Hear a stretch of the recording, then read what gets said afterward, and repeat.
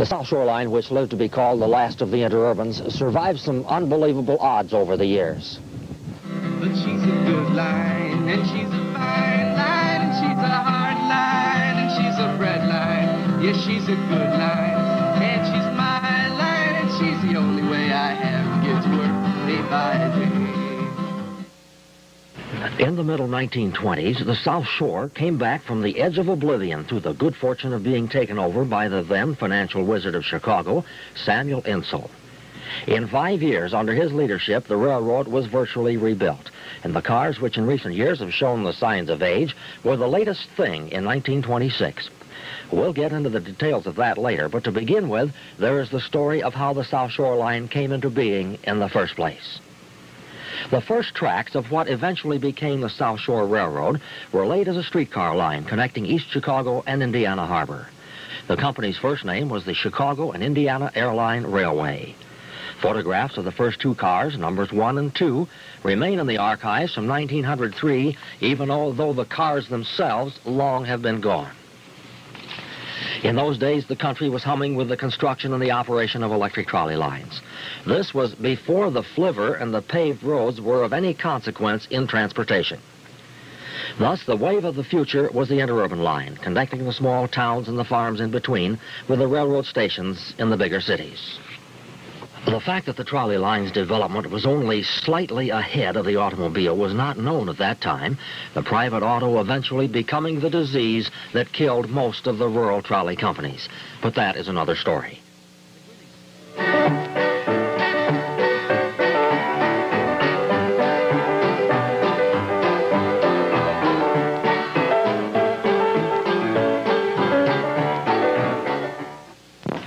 The beginnings of the South Shore from the streetcar line at East Chicago date from around 1906. James Hanna, a Cleveland promoter and financier, headed a combine which came up with money to reorganize, and it now was called the Chicago Lake Shore and South Bend Railway. He then supervised its construction, became the line's first president. Between 1906 and 1908, the railroad was pushed from Hammond to South Bend by the contractor, the South Bend Construction Company. And the one thing that was different about this electric line was the standards of its construction. Whereas some of the trolley lines had been site of the road operations with tight curves and bad grades, the South Shore Line, for the most part, was built to what then were steam railroad standards. This stood the South Shore in good stead in later years, as we shall see. The new line was ready for service by late June of 1908, and the first car arrived in South Bend from Michigan City on the 30th. At that time, the cars could go only one way and had to be turned on the Y at Main and Colfax. Here are pictures of the excitement when the car had trouble moving around the curve there, but some grease added to the rails helped the tight turn. The new railroad was operated on 6,600 volts alternating current, which at that time was the latest thing. But the line got off to a negative start. By the end of 1909, it had an operating deficit of more than $80,000. That was on top of the overrun cost of building the railroad. Original estimates had figured the project could be done for $2.5 million. By the time it was finished, it cost another $2 million. Added to this, passengers couldn't get to the Chicago Loop without changing trains at the Kensington station of the Illinois Central. Nobody liked that. Eventually, by 1912, an agreement was reached with the Illinois Central to haul non-powered South Shore trailer coaches to Randolph Street downtown, and several suburban steam locomotives were dedicated to that service, picking the trailer cars up from the South Shore electric cars at Kensington and running them downtown and back again for the return trip eastbound over the South Shore from Chicago. During the early years, the South Shore tried to promote excursion service to South Bend and to the dunes area around Lake Michigan, but the railroad had not lived up to its expectations. Some carload and less than carload freight service had been instituted, but by 1924, the operating deficit was $1,800,000 on a capital structure of $10,700,000. Receivership came in 1925, and the South Shore was expected to be scrapped within a few months. In earlier years, it wasn't just the passenger service that came close to abandonment. It was the whole railroad. The South Shore Line, made up of wooden cars and iron men, was in receivership by 1925. The early optimism of its founders never was realized, despite the fact that northern Indiana's population during the years from 1907 until 1925 had more than doubled. Then, when the railroad was expected to be abandoned in its entirety, it was bought for junk prices at public auction by the Midland Utilities Company. Now, this was a firm controlled by the financial wizard Sam Insull. He once had worked with Thomas Edison in some of the inventor's experiments in railroad electrification. And by this time, Insull owned much utility company stock and a controlling interest in the North Shore, the Chicago Aurora and Elgin, and the Chicago Rapid Transit Company, the firm which operated the L trains. Insull's investment in the South Shore Railroad was made because of the line's potential. The steel industry around the southern end of Lake Michigan was expanding, as it has been to this day. The South Shore connected several of the state's largest cities, namely South Bend, Michigan City, Gary, East Chicago, and Hammond. After control was established by the Insull interests, it was announced that new levels of passenger and freight service would be established. Within months, skilled personnel from the other Insull electric lines was brought in, and rehabilitation of the railroad was begun by track gangs, which at one time numbered 900 men. Heavier rail was laid in many places, new ties were placed, and new cars were ordered. Whereas the railroad had been operated on 6,600 volts alternating current, the power system was changed over to 1,500 volts direct current. Now, this matched the type of power which was being installed on the Illinois Central Suburban Service. Insull, who knew of the IC electrification before he bought the South Shore, was able to arrange for his South Shore trains to run on IC tracks all the way to the Chicago Loop. Thus, passengers no longer had to change cars at Kensington. Immediately, passenger loadings began to increase dramatically. 56 trains a day were scheduled, including 31 limited trains which ran hourly service between South Bend and Chicago. By the time the first new cars had arrived and the direct service to the Loop had been established, the new owners had spent nearly $3 million in improvements. The first through trains began to operate on August 29th of 1926. By the end of that year, South Shore operating revenues had passed $1 million for the first time since the line was built. The railroad began an extensive advertising campaign to tell the public the joys of living or visiting the northern Indiana areas served by the trains. Indeed, some of the films we're using were made for that purpose in 1927. Besides the regular coaches, some of the trains carried extra fare parlor cars, and there was dining car service. The extra fare in the parlor car amounted to 50 cents, and for $1.25, one could have what the dining car menu called a special South Shore steak. Not satisfied with its electric operation, the South Shore management instituted bus service to Michigan Point, all the way to Detroit, the Detroit service being called the Golden Arrow. The combination train-bus service provided an 8.5-hour trip between Detroit and Chicago. There also was bus service to St. Joe and Benton Harbor. In the 20s and 30s, thousands of fans came to South Bend on the railroad's football specials for Notre Dame games. The fabled Newt Rockne made the football team famous, while the South Shore trains brought in the fans. The full impact of the Insull rebuilding and the modernization of the South Shore was yet to be felt when the Depression hit, and later when it was called on for heavy service in World War II. Secret to those who live around the south end of Lake Michigan that the land through which the South Shore runs is famous for its... The first major storm for which we have pictures is the blizzard of 1913. These are cars in the South Bend storage yard, unable to move because the line was shut off in several locations. Then there was the legendary blizzard of January 1918. For several days the snow fell, and then the mercury plunged to below zero. Trains were stopped cold for something like a week until the railroad could dig itself out. Early in the railroad's operation, there was a tragic head-on collision of two wooden cars at Shadyside. This took place on June 19th of 1909, killing 12 and injuring 52. Nearly 40 years later, there was another tragedy. The South Shore trains moving at high speed often hit an automobile, but usually it's the fault of the motorist who is careless and pulls in front of the train. The South Shore's worst accident was just such an event, but it had the irony of hitting one of its own vehicles.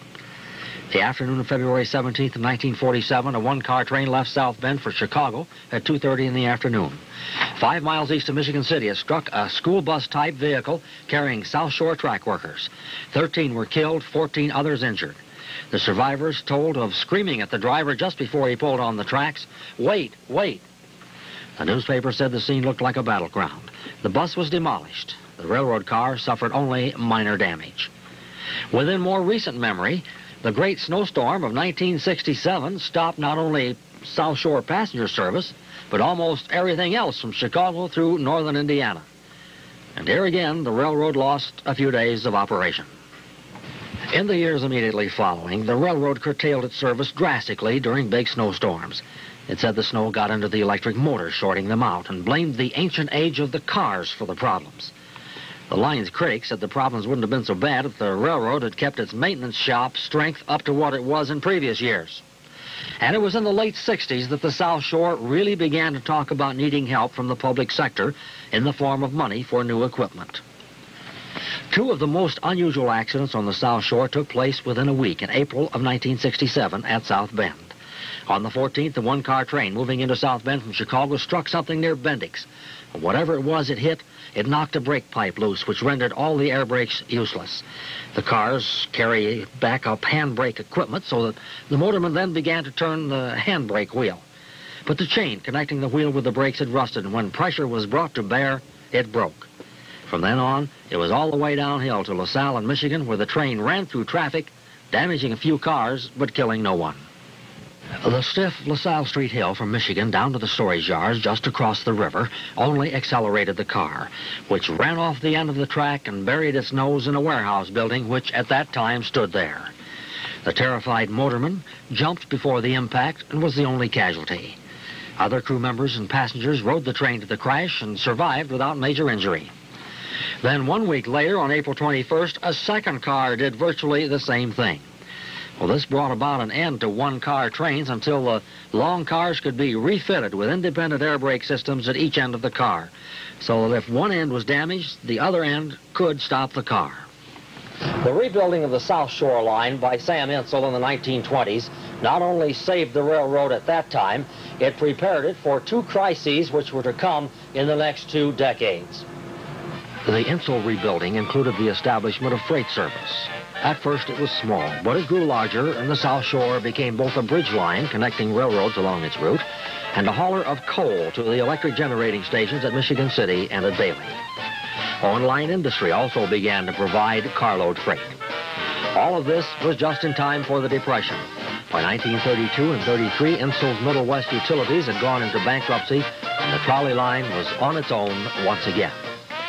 But the beautifully rebuilt railroad then was able to weather the lean years of the Depression, just in time to be called upon for the massive freight and passenger service of World War II. In 1941, the South Shore carried more than 2.25 million passengers, with freight revenues of $1,800,000. After Pearl Harbor and the nation went to war, the 1941 passenger volume doubled by 1943, and in 1945, more than 6 million persons were carried. All of this was great, but the line now was operating at peak levels with the same equipment it had been using in the late 1920s. During the war, it was virtually impossible to get new equipment, so the railroad, in its own shops, cut some of its cars in two, added 17.5 feet, giving more passenger seats per car. That is why it had long cars and short cars, the long ones having the large picture windows. By 1949, the railroad's freight business had increased to where it needed more locomotives. The line received a windfall by being able to purchase 3 locomotives originally designed for the Russian railroads, but the sale had been stopped by the State Department. The South Shore dubbed its new engines Little Joes, after Joe Stalin. By 1950, the passenger load had dropped to 4.5 million, which still was 1 million passengers a year above the pre-war peak of 1929. But the same virus which had killed other electric lines, the automobile, was at work. And after the Indiana Toll Road and the Dan Ryan Expressway were opened, the South Shore's passenger load declined dramatically. In the 10 years following 1950, passenger riding fell off by 30%. Later, a decrease in frequency of trains approved at the railroad's request by the Interstate Commerce Commission caused a further drop to the vicinity of 3 million passengers a year. Railroading is a mass transportation medium, and when the number of riders decreases, the profits decrease. On the South Shore in the 70s, the cost of running the service was said to be approaching $3 million a year more than the fare box could bring in. With the old cars needing replacement, the railroad started a public information campaign to let the people know it could not afford to keep the service going without some kind of outside financial help. In January of 1975, President Albert Dudley was saying he didn't know how much longer the line could keep the old cars in service. Unfortunately, I can't say specifically. The equipment is over 50 years old. It's very expensive to maintain. Its parts and supplies are becoming increasingly difficult to obtain. And eventually, it's going to have to be taken out of service for safety defects, if nothing else. But no one can say exactly which day. There's been federal money available to you, and there may be more if some matching funds can be provided by the railroad. Why doesn't your parent company, the C&O, put up the $3 million to begin with? The C&O is dealing with stockholders' money. Therefore, they have to be prudent businessmen. They've had a very successful year in '74, but they've been prudent business people. That's one of the reasons they've had a good year. Now, putting additional funds into a losing business is not prudent business management. The railroad simply cannot see investing additional money into a losing operation, which the South Shore Passenger Service is. It's a loser. As 1976 came to an end, the South Shore had petitioned to abandon its passenger service, and the Interstate Commerce Commission set up a series of hearings to be held in January of 1977. The last interurban once again was facing extinction, needing another angel like Samuel Insull or some other miracle, this time in the form of local public money to attract the federal money available to buy new equipment and sustain the operating losses. The agency set up to handle the passenger business was called the Northern Indiana Commuter Transportation District, NICTD for short. The board was made up of one representative from each of the 4 counties through which the railroad ran, plus one representative appointed by the Indiana governor. As time went by, new cars were designed and 44 were purchased, built by the Japanese with some domestic parts involved. Finally, the first car arrived and was tested on the line between Michigan City and South Bend. Japanese engineers with many pieces of test equipment checked the operation of this first unit. Jim Ranfranz, a NICTD staffer, was delighted. We're out testing this car. We know we got a few bugs to iron out, and we're going to iron them out, and we're anxious for the rest of the fleet to come. If this is an example of what's going to happen, we're going to be in great shape. We're going to have a great new fleet. And it's raining now, and we'll test it in the rain and see how she runs. Start. So this car won't be in passenger service for quite some time yet, but it's a sight that a lot of folks have been waiting a long time to see. It came to pass as the new cars were being replaced by the older ones, there was a final day for the tired equipment. A fire in a motor generator set showed the problems with the worn-out vehicles. Passengers came from all over.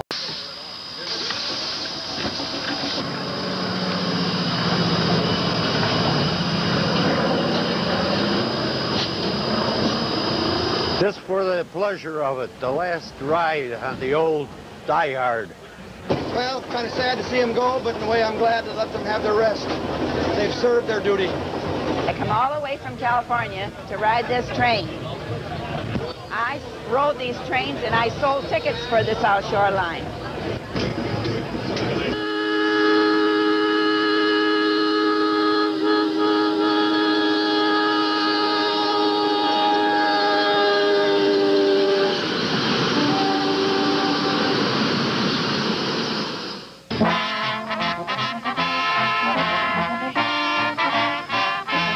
Dedication of the new cars came on October 23rd of 1982.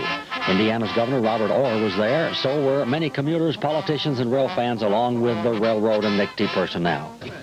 Honored in absentia was the late Congressman Adam Benjamin, who had been instrumental in the federal legislation which had set up NICTD and brought about the new cars. On hand to operate the first ceremonial train was veteran South Shore engineer Ed Hedstrom, only recently retired. When I started, we had the old line car, which was one of the original South Shore wooden passenger cars. And I ran that quite a bit, and then, of course, they had the yellow or the orange cars while I was breaking in, and I've ran them now until we get these cars, which I understand are going into service next Monday, November the 1st.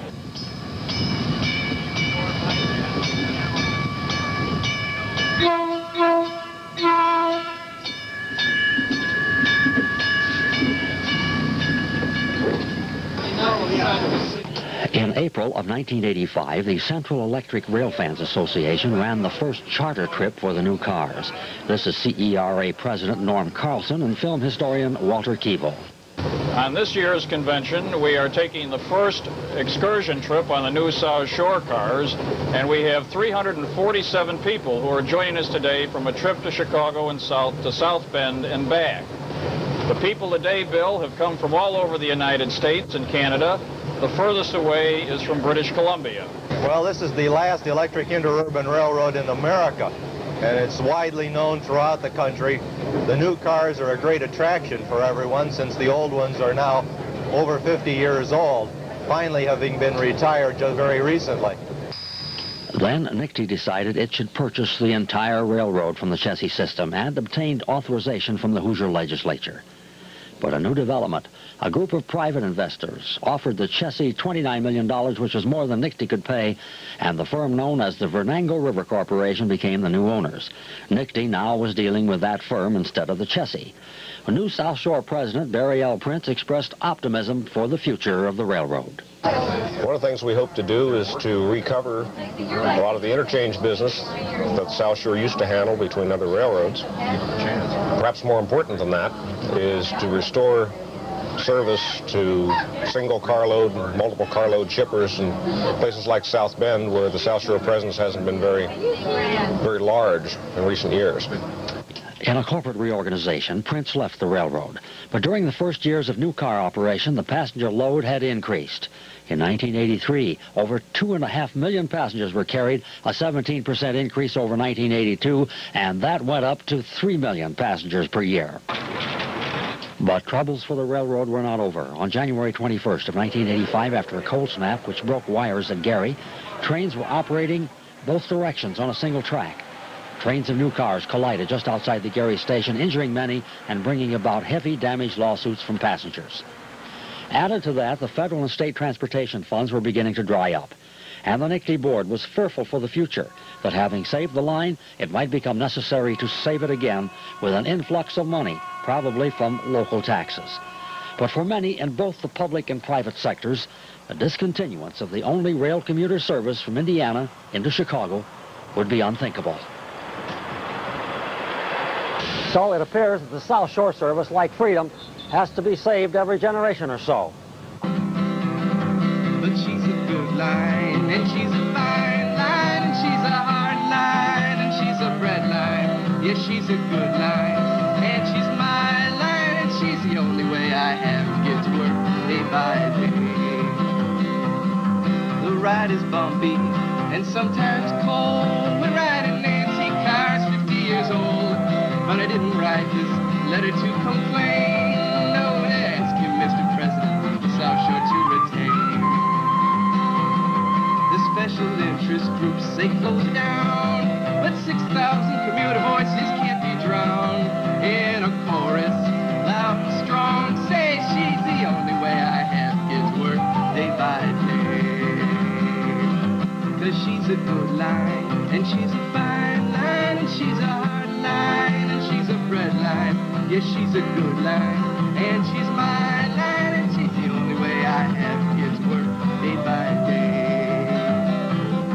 Well, I know that times are tough, but unless we get enough to keep the South Shore on the roll, we're gonna lose what we saved on the welfare roll. I'm not a big shot, I'm just a guy with 2 kids in college and a mortgage tie. So please hear my desperate demand. Keep the wheels of the South Shore rolling through the land. Are you ready? 'Cause she's a good line, and she's a fine line, and she's a hard line, and she's a bread line. Yes, she's a good line, and she's my line, and she's the only way I have to get to work day by day.